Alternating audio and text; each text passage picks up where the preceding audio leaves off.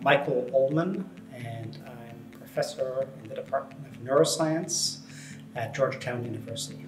So I mainly do research, and I also teach. For my research, I design experiments, and I teach students at various levels, from undergraduate, master's, medical students, up to PhD students. So I spoke about the idea that there are sex differences in language, in that males and females may differ in how much they depend on two basic learning and memory systems in the brain. I love the research and I love teaching.